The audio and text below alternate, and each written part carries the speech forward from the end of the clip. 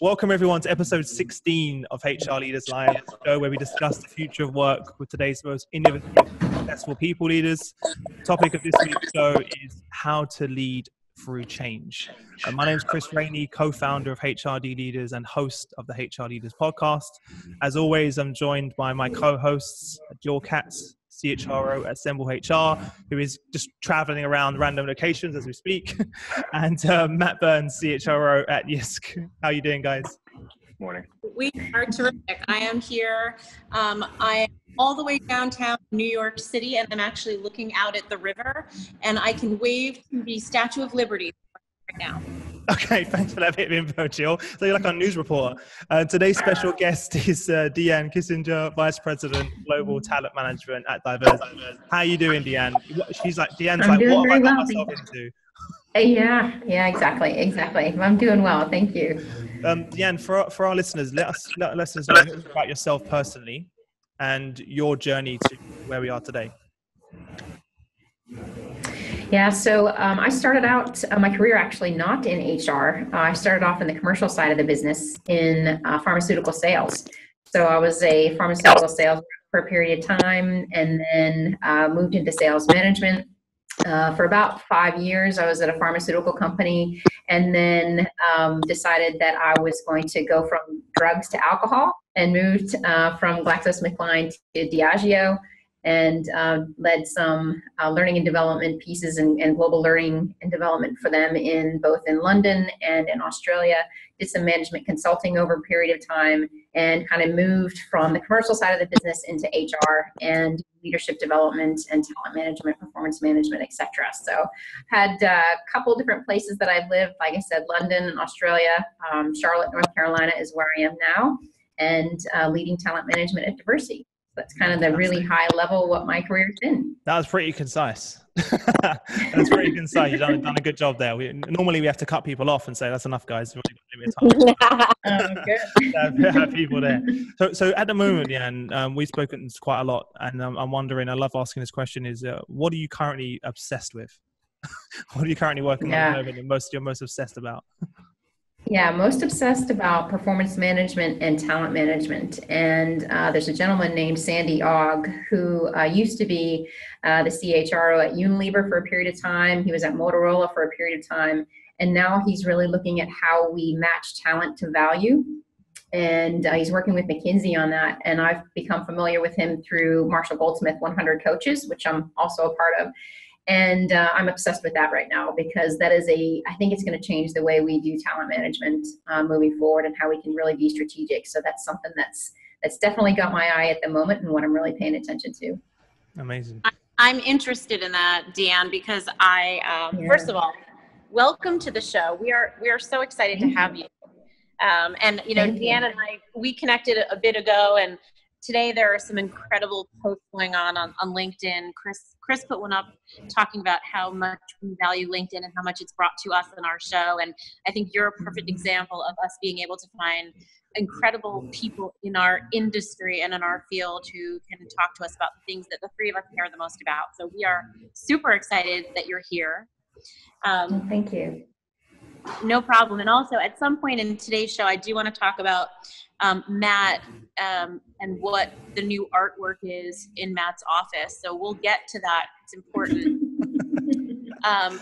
But I'm curious to hear your thoughts right away, because there's been so much conversation right now about performance management and what is the right way to do it, what is sort of the old-fashioned way. And the question specifically that I continue to hear is, if you start to move away from a formal review process, whether that become a quarterly process or not even a process on paper, how do you then manage year-end compensation? Yeah, that's a huge question. And I think that the piece for me that's difficult about that is, if you are an organization that believes in pay for performance and you differentiate, so somebody who does really well is going to do really well in their bonus, and somebody who doesn't do particularly well is not going to do well in their bonus, how do you, at the end of the year, if you haven't differentiated in some way, shape, or form, documented it in some way, shape, or form, how do you then as fair as possible, enable people to feel like they're getting what's adequate for them based on their performance for the year, and whether they've done a really good job or not. So I think that's the one that I'm still struggling with. I really haven't been able to marry those two things in my mind, that you pay for performance and at the same time you don't have a formal review process where there are a formal way of saying who's done better than somebody else. And I've been trying to look at different ways of doing it. We're moving now from a environment previously where we didn't even track the how. So it was all about the what. And so then last year was the first time we introduced the how around core competencies and around behaviors. And then I recently heard Marcus Buckingham talking about you shouldn't use competencies for performance. And I thought, I don't even know, what the answer is there. But we're moving. We're moving in a direction of looking at the behaviors and making sure that those count for something. So I don't know that I have an answer exactly to the question, but we're on this kind of path of moving away from. Yeah, I think the thing that we all know is probably not good is only talking about performance mid-year and year-end, or even just at year-end. We know that that's not the right way to do things. So as much as we can start moving towards people getting more frequent feedback and feeling like they're actually a part of a good performance conversation, I think that's the direction we need to start moving in. Yeah. If I could just add something on that. I guess first thing, just to remove the mystery around the artwork behind me. I'm in Toronto today. So my team is split equally between Vancouver and Toronto, and today I'm lucky enough to be in the Toronto office. So that's the artwork behind me here. In terms of this answer, I agree with previous comments. I think it's a really tough problem because we're balancing two things at the same time, and they're contradictory. So I don't think you'll meet a majority of people that will tell you that they love the current performance review process in their business. If it's annual, if it's biannual, if it's quarterly, most people don't like the task. The manager doesn't like the administration of it. The colleague doesn't feel great because it feels bureaucratic, and it feels like we're just rushing to the conversation around pay. So I don't know there's a lot of satisfaction presently. Having said that, the process that is in place today was created for a reason, because in the past, when you have not, to our earlier point, when you haven't documented performance in a quantitative way, you open yourselves up to awkward conversations around equity, around pay, around performance, because someone will ask, well, I think this about my performance and you think this about my performance, and there's a misalignment, and that just creates friction. So the solution to that problem historically has been, let's document it, let's make it really, really bureaucratic, and let's keep the waters calm. But as a result, the ceiling isn't very high. So one thing I'm looking at doing in the future, perhaps not this fiscal year, but in future fiscal years, is I love the model where pay is separate from performance, in the sense that you would provide an annual cost of living increase depending on your market. You can do that quick analysis around how fast the market's growing in your place and around inflation, and you can adjust pay just to keep up pace with the market. Additionally, you can have additional incremental compensation for project-related tasks, where that evaluation is completed by a number of different stakeholders in the conversations. That could be people on the core project team, that could be the person's coach, it could be cross-functional stakeholders, where you're soliciting a lot of different pieces of feedback, and therefore it's much more tied to actual business results, and is tied to deliverables in terms of the individual employee's contribution to the project. So I'm thinking through that. That's a model I'm really interested in. So I'd love to hear the group's thoughts on that. What are your thoughts on a pay performance model that is more predicated on project life cycle and a cost of living blend, as opposed to the traditional annual review, here's your 3% increase, I'll see you next year? Right. I mean, I would jump in on that, and first say that, I'm at a training right now, as you know, and I want to commend you, Matt, publicly for being a manager who affiliates closely with your people and travels to be there in person. I think that the fact that they get to see you and however your hair looks on that particular trip is probably impacting engagement significantly within YISC, and so I think that's really important stuff. I think that your idea is really interesting. I think that it is very progressive in terms of, connecting, quite frankly, the external concept of the gig economy and bringing it inside of organizations, because people are more and more interested now in project-based work, 360-degree feedback, working with teams and moving from project to project. I like the idea of managing merit or cost of living on its own, so that it's just, you get that pay because it's part of your living expense. I also like the concept of compensating based on specific projects. The question I would pose, and I would love to hear Deanne's thoughts about it, is it becomes a very complicated process on the back end. So I imagine that in putting like that together, you need to figure out how are those decisions going to be made, how much time during the year will then have to be devoted to figuring this stuff out and creating proper allocations, how does the budget work.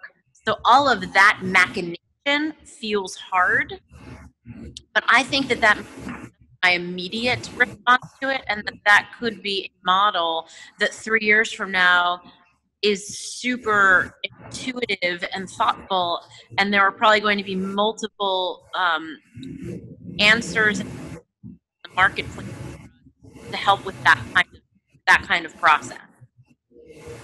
Yeah, yeah. And I think that just thinking through that as well, when you imagine some of those projects that people are working on, and how would you prioritize the projects? When I was referring to before about the talent to value, it's all about the strategic goals for the organization and finding a dollar amount or a pound amount or whatever your currency is that you can actually assign to each one of those goals, and then figuring out who are the critical roles that need to make that happen. And so what we're doing right now is trying to determine what are critical roles that are aligned to our strategic goals for the organization. And not everybody's a critical role. There are very few critical roles that you actually need to make that happen. And that's not necessarily an easy thing to go through, when you've got, and it's not always the senior leaders in the organization. In fact, a lot of times it's a little bit deeper. Those are the people who are making the impact. And to tell a senior leader, I'm sorry, your role isn't a critical role, but your direct report is, doesn't always land as easily as you might think that it would. But I think that's one way of thinking about it, is you could potentially, and this is just kind of us maybe brainstorming a little bit, you could potentially have those projects in a priority order based on what their strategic goals are for the organization. What you'd have to manage on the flip side is if somebody's in a project that isn't a strategic goal for the organization, how are they compensated? Are they going to like the fact that they work their tail off for the year? But I'm sorry, your goal isn't something that's strategic for us, so you're not going to get as much, of the pie at the end of the year. That could be a difficult conversation to have and keep people. So that'd be an interesting one to try out. Yeah. Here's what I would offer in terms of some additional context. So I agree with everything that's been said, I guess, and this isn't a comment about anybody on this particular conversation, but I would say is, I think a lot of times we're viewing programs from the back end perspective, and I think that's the wrong way to look at it. So ultimately, we've created programs in HR that work really well for us because oftentimes we're under-resourced. We're not a revenue generating function. So we're constantly fighting for headcount and resources and budgets and wages and things of that nature. So we create programs to achieve the organization's expectations on scale with limited resources. And the best way you do that is by being really, really efficient. And that's how you end up with performance management on an annual basis, because it's really, really efficient for us to manage that process. It's not pleasant for the managers, and it's not pleasant for the colleagues. So I understand the question regarding the design. I think the way I would propose it looks like is, I think the what's pretty easy to mention. So you can establish in a project individual deliverables by project team member. So whatever function you're going to perform on that project, whether you're a project manager or a change manager or a subject matter expert or part of the implementation team, you'll have deliverables that are kind of yes or no quite answers, and you'll be able to assess those by way of the project. I think the more difficult thing to manage, I think what Jill was mentioning is the how. Because now the how becomes really subjective, and it's predicated on feedback from a number of different levels in the organization. And I'm not saying that's a bad thing. I'm just saying it's something that's not traditional in a lot of organizations to ask peers or ask people that may report to you for feedback as part of this process. I think it should be more prevalent. So I'd want to make sure that if we introduced a program like that, there was a lot of communication and training and support to all the members of the organization around that, because the last thing we want to do is disadvantage somebody due to a lack of understanding, when the goal really here is to provide performance that is specific to the individual deliverables. So I think that at times we risk creating performance objectives that are macro and they're organizational in nature, and the employee struggles to connect themselves and their day-to-day performance with that goal. So I think the project piece of it is, how do you tie in what you're doing day to day to the organization's contribution. And to the earlier point, you hope that those projects are driving strategic goals. So therefore, you are measuring the employee's impact on the strategic goal in a really personal way and not making it more opaque, where it just leads to confusion and leads to conversations, and in some cases leads to disengagement because of a misalignment of expectations and of the perception around results. It won't surprise anybody to hear that it's commonly known in our industry, and I'm sure the outside of our industry, people consistently overrate their own performance. Mm-hmm. That's just a reality. So you're starting from a position already of somebody who is going to view their performance in a different way than perhaps you will. So I think it's just so critical to be clear up front on what you're going to measure, how you're going to measure it, what's the process look like, so that you avoid a conversation or conversations down the road where there's that misalignment. I think that's where the attention needs to shift, as you just said, of the training of the leaders. And companies aren't spending enough time actually supporting their leaders and giving them the tools and the training they need to actually help this. And this isn't like a one-off training where you go there for a day and have a half-day training and that's it. That also needs to be ongoing as well, because if you think about, from my perspective, going from the annual year review to a continuous feedback, that's a huge change, a huge shift for people. So it's the support that, I think that's really the fundamental part. And that's why I wanted to ask you, Deanne. I know you're going through a similar sort of transformation. I'm just wondering how you're working with your leadership team, the level below, and then what kind of support are you providing them to help them through that shift? Yeah, so right now we're also at the same time getting ready to launch our new core competencies. So that's the how piece. So there's a lot of pieces moving at the same time. We're getting ready to do our mid-year. We're moving more towards quarterly, but this would be the mid-year review. And at the same time, we're creating our core competencies that people will be using in their discussions with their manager, and then at the end of the year to be evaluated on. So we've got a lot of pieces moving. I often say that I feel like I'm building a bridge as I'm walking across it.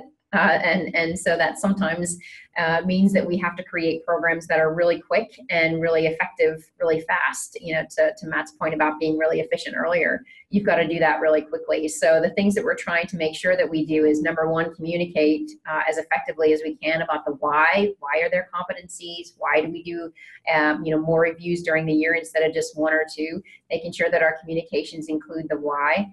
And then also helping managers by providing resources that they can read or they can watch or that they can interact with, in many different ways that people learn, to start going through the process of what does a performance management or a check-in, like we're trying to keep them really succinct and really focused. What does that look like? And what can I expect from that? So really trying to put that stuff into place right now. It feels like it's already June, end of June, getting into July. So we're moving really fast in doing that. But that's some of the stuff that we're trying to create for employees to help them through the process and help them through the change a little bit. We were speaking before about who should be leading the change, whether you go top down, bottom up. Can you elaborate on that and what your thoughts are on that? Because I think that's very interesting. Yeah, so the way this all kind of came up was that I went to the ATD, or Association of Talent Development conference back in May. And there's a guy named Jack Zenger, who was talking about leadership development and specifically, and this idea of herd immunity. And what he was saying is that a lot of times organizations will put in place all these different programs and processes and only put a couple people through each one of those, rather than doing one or two really well and getting a mass of people who are participating in the new way of either learning or leadership development or change in some way, shape, or form. And so I thought about that for a bit, and I thought, I don't know if our programs actually have a massive impact. I think that they have an impact, but I don't know if they've got the mass, as in the literal term mass impact, where we're actually reaching a whole bunch of people at a certain amount of time to be able to build the change. And the way we've approached it in the past, and the way I've thought about it is, you start with a change, you start at the top, and you help them to start to share it with their team, and they share it with their team, and there's this cascade, and people will see their leaders acting in a certain way, so they will feel more comfortable acting in that way, etc. And is that the way that we should actually do things when it comes to leadership development as well as change? Because if you start with the mass, then, and I know there might be a hurdle for them to push up, but at the same time, you've got a mass. You've got, Peter Drucker says, at least you need to have like 2/3 of the people, affected in some way by that. maybe that would help the change go quicker as opposed to trying to trickle from top down. And the way I was thinking about it as well is the people at the top have been performing in a certain way for a period of time, right? They usually pretty accomplished. They're further along in their career, and you know, they're used to working in this one particular way. And I guess for people who can't see, I'm kind of making this, you know, wheel of motion. And we're asking those senior leaders to now shift just that little bit, turn that wheel just a little bit to the side and make it go. And that's a huge shift for people who've been acting and getting success at a certain way for a long period of time. But if you start closer to the bottom en masse, it's easier to get people to make that little turn of the wheel because they don't have all of that history behind it and that momentum behind it. So that's kind of what I was thinking about. And I'm just curious about the rest of the group and what their thoughts are on, you know, do you start at the top? Do you start at the bottom? Does it matter? You know, what kind of initiative you're starting and what the thoughts are around that? Well, I have thoughts on it, but I would never want to take. So, Matt, why don't you share your thoughts and then I'll critique them. So like the other 15 shows we've done. So I like the idea of a ground up change initiative. I struggle to view its practicality when I know that it's going to get quashed potentially by the senior leaders in the organization. So if I ask myself what's more important, executive sponsorship or organizational alignment at the front line, to me, I would say it's executive sponsorship, because ultimately they're the individuals who are controlling budgets, allocation of resources, strategic priorities, business transformation. I think ultimately the answer is you need both. And I think you can start the activity of change at that frontline level, but I think it's predicated on having at least some conceptual alignment from your executive group around where we are and where we're going. But I think you can make a stronger investment in that ground up change management effort, whereas traditionally it's come down through a waterfall. So it's come from the senior leaders, they communicate to their direct reports, who communicate to their direct reports. We're playing a broken telephone where the message started here and now it's ending up over here, and it's very different than where it started. So I think that is a challenge in today. So I love the idea of more of a grassroots type of a movement. I would say is, I don't think you can do that without having executive support. So if I have a choice of one or the other, I'm taking the executive support. Mm-hmm. Jill? Say that comfortable and agree with Matt on a lot of what he just said. Jill, you may need to pick up your phone because we can't hear you too well. Can you hear me now? Yes. I think your speaker's on the desk, so we couldn't hear you properly, but now we can hear you. I think it was hard for you to hear me because I said I agree with Matt. Who lost connection? I know. Something is wild in downtown New York City. I agree with Matt, but the one thing I think I'd add is I don't think it is mutually exclusive. I think that as we go into the future, the best initiatives are going to be the ones that are actually co-owned and co-sponsored by the most influential voices in the organization. And I think that those would be pods of people that are top senior executive roles and also strong influencers within the organization at all levels. And so I think to get something up and running, you actually have the ability today, through technology, through all of the ways that culture is changing, to have a C-level person and an analyst or a manager or a director all on the same committee pushing for something that everyone believes in, which allows you to call it corporate, it allows you to call it grassroots, it allows you to really kind of touch on everything. And what I would put out there, and I think this comes up a lot in our conversations, is that one of the biggest changes I see in the field is that it is no longer about performance management or compensation or benefits or leadership development. It is actually about culture. And we've talked more and more on this show that almost any topic today really does lead back to the middle, which is, what is the culture you're creating? Because that informs what your performance process should be and who should be involved and who the decision makers are and what your methodology should be and then how people expect to be compensated and recognized, et cetera. And so I constantly talk with my clients and my colleagues about, you can't start at performance. There's a client I'm working with right now who just wants me to help them revamp their performance process.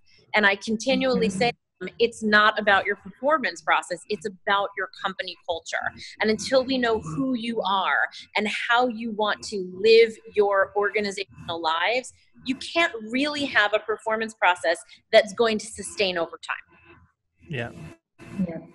Yeah, that really resonates with me, Jill, because Diversey, we recently separated. It's its own company now, and so we feel kind of like a startup to a certain extent, and we have new processes that we're putting in place. And it was exactly that piece that hit me, that we can't actually focus on just one. We've got to look at who we want to be as an organization and start putting that kind of foundation and framework in there. You know, do we want to be a company that differentiates? Do we want to be a company that is innovative? Do we want to be a company that cares about employees, cares about the environment, cares about our customers and stakeholders? And if those are the things that we want to be, what does that mean then for what our performance management should look like, and what we reward, and what our talent management processes look like, and what we're focusing on in leadership development? And so that's been something that's been really important for us to figure out, and we're still figuring it out. But I think, to your point, if you try to focus just on one, unless it's woven within the fabric all around it, it's never going to succeed to the extent that it could if it's in alignment with the whole culture. So that really resonates with me, what you just said there. Yeah. So, unfortunately, I have exactly 1 minute before I jump off the show today, but I have a job on the show. My first Pick up your phone, Jill. We can't hear you properly. There you go. Sorry. There we go. I said I have to jump off the call in exactly 1 minute to go back into my training if I want to be certified. But I do play a very special role on the show. So the first thing is, in terms of the three hosts of the show, I am always the smartest woman. And the second role that I play on the show is that I ask the question that is the hot seat question. And so I'm going to ask the hot seat question, and then I'm going to ultimately jump off. And I'm going to direct it to Matt. Thanks, Jill. Appreciate it. I'll pay you later. And the hot seat question is, in 9 years from now. Wow. Okay. Here we go. And that's not 10. In 9 years from now, when we look back on this particular podcast, what will be the thing that we completely missed that has become so obvious and so typical in company culture? Wow. Thanks, That's Jill. a very good question. Yeah. And then she leaves. And then she leaves. And then she goes. And then just drops the bomb and walks away. All right, we call this a mic drop. I'm going to show you all what it looks like, and then I have to go. Don't drop your phone. Yeah, me and Matt thought the same thing. Don't drop your phone. All right. Good luck. You know her too well, Chris. Yeah, I know. She would drop her phone. Jill, see you later, Jill. Thanks, Jill. Bye, guys. Thank you. Matt, you can give the Dave Ulrich response to that question, which was, if I knew that question, then I already would have done it. No, I'll play the game, because I worry that if I don't, that Jill's gonna up her harassment of me on this show. So I gotta play the ball. So I think a couple things that I don't think we've talked about already. So I think the first one is technology.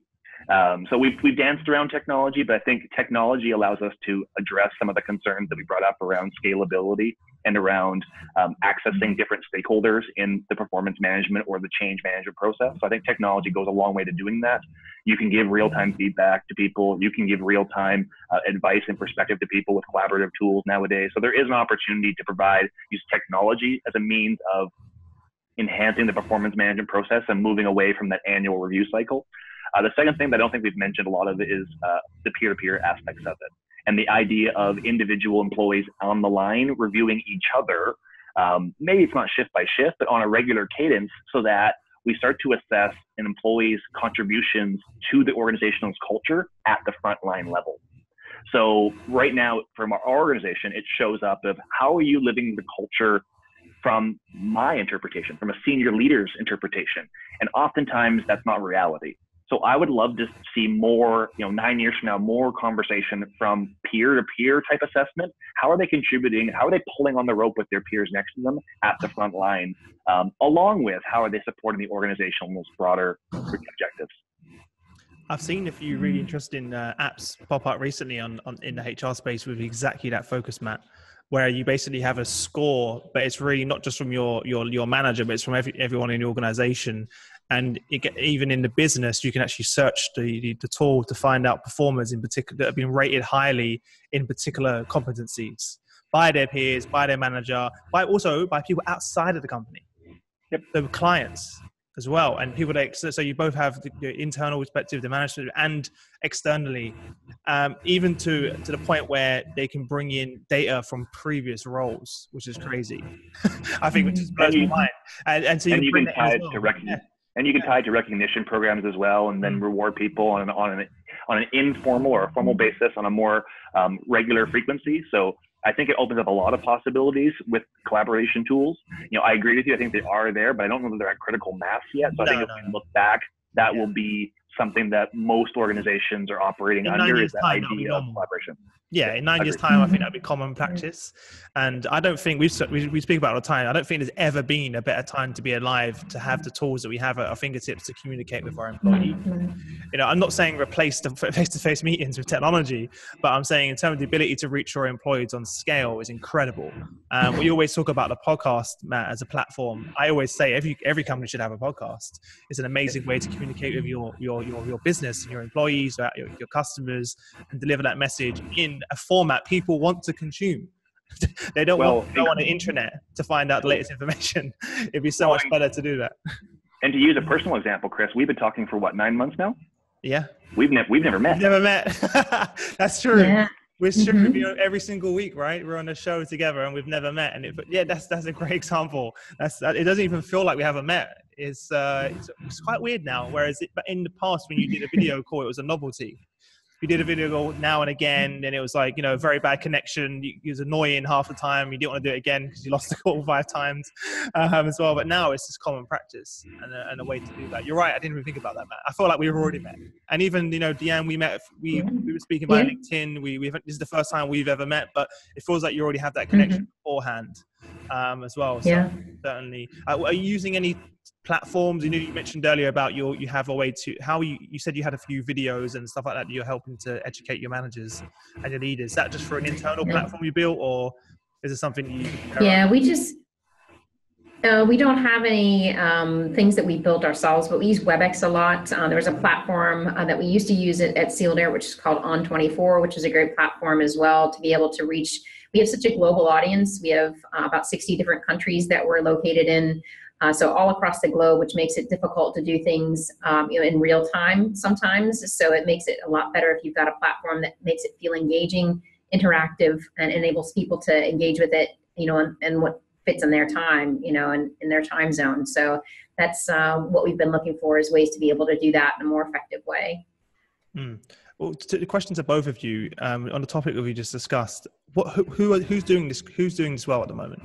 What companies that you guys are looking at out there that are leading the way in this space, just out of curiosity? Because there's so much going on. And I'm just wondering if there's anyone that our listeners can look at as a benchmark and perhaps a case study to have a look at, see what they're doing. I've been doing a lot of research lately. Sorry. Go ahead, Deanne. No, go ahead. I was gonna clarify that question. You mean in the perpetual feedback kind of way, or in terms of reaching? Okay. Yeah. Sorry, Matt. Go ahead. I should have clarified that.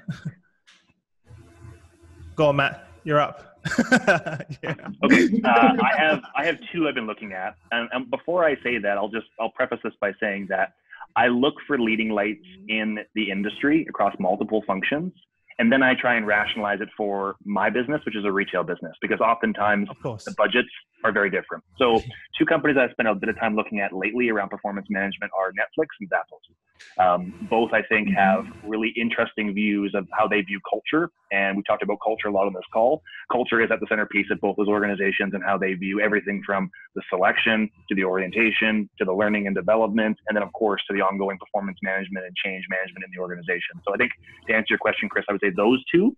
And then what I do is I look at some of their best practices and I try and rationalize them for my audience. And how can I do this $1 million idea for $100? And that's really most of my job is how do I do $1 million idea for $100? Yeah. And more often than not, I can get pretty close. Like I can get 80% of the way there for $100, but it just won't look as pretty, won't be as savvy. You're not going to see our organization splash on the front of, Forbes magazine for our innovative approach, but we can often do it on a shoestring budget. So I'll give you an example. We spend a total of four figures on our annual employee survey, which involves 1,500 employees. Most companies spend 5 or 6 figures on their employee surveys for that many people. We spend 4 because we broke it down to what is absolutely critical, which is we put out a decent survey, we solicit feedback, we contextualize the feedback with town hall meetings, and then we take action and communicate the heck out of it. So we simplify what can be a very robust, expensive, time-consuming. Takes 2-3 months to do. Yes. And then the most important output is the executive deck you get from the vendor, and you take that to the executive, you walk them through it. Like that's like the big performance. When you share it with the colleagues in big companies, it's like, well, yeah, they can know too. But the real audience is the CEO and the CHRO and different people of that nature. We simplified all that and said, get rid of the bureaucracy. The important thing here is the employee feedback, us taking action against it and letting them know what we're doing. And you can do that relatively inexpensively compared to these big monster programs. Yeah, interesting. Right. Yeah, and for me, I don't have a specific company that I've been looking at. I've been trying to pay attention to the trends and to see that to a point that we were making kind of earlier is the startups, looking at what they're trying to do because they are nimble, they are fast moving, they are trying to sit on the edge of what millennials want a lot of times and what the new workforce wants. And so paying attention to kind of the challenges that they're facing and the way that they're approaching something in a different way, that's really what I've tried to focus on. Like I said, Diversey is not a startup. We've been around for about 95 years, but it feels like one right now. And trying to pay attention to who those players are and what they're doing in the space and how they're actually shifting the kind of boundaries at the end and shifting the frontier. That to me is what I've been paying attention to. So sometimes they're startups, so they're small, they're little, but they wouldn't be names that are known, but there's some local in Charlotte. There's some that I get exposed to when I do kind of networking events and that sort of thing. So I've been really trying to pay attention to that. Before we wrap up, what do we think the potential impacts are for companies that don't shift their current way of managing this and continue to do the same thing, the annual review, etc., the kind of things they're going through? What do you guys think the outcomes are going to be for the companies that don't shift and the potential impact that's going to have on their organizations? Yeah. Well, what happened to the dinosaurs? That's what happens. If you're a dinosaur, you don't stick around too often. And the employees don't stick around. I don't think either. I think you need to be able to be an organization that moves and shifts. I think it's also important to think about the organization is where it needs to be. When and where it needs to be when it is there. If they're achieving success at this point in time right now, and this is working for them, they do need to have an eye on what's going to work in the future. And if they don't shift for the future, then they're not going to last around not going to be around for a long time. But right now it might be okay for them, for the success or the strategy that they're trying to achieve. So I think they won't stick around forever because change is the status quo now, isn't it? That's kind of just the way things are. They're going to keep changing. So that's kind of what I figured that, what happened to the dinosaurs is going to happen to the dinosaurs when it comes to this kind of stuff too. In honor of our departed colleague Jill and her 9-year question, I'm gonna put it in the 9-year context. Yeah. So here's what's going to happen 9 years from now. 9 years from now, a large portion of organizations are going to move away from the annual review process into a more dynamic and collaborative evaluation of employees' performance. But there will be a sizable percentage of companies that will hold out. They will not make the change.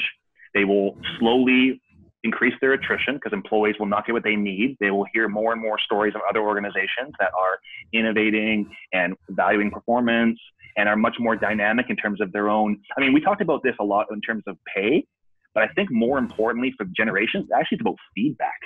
So pay is important, but pay is 3 to 5% in most cases of your annual salary. So material for some, not material for others.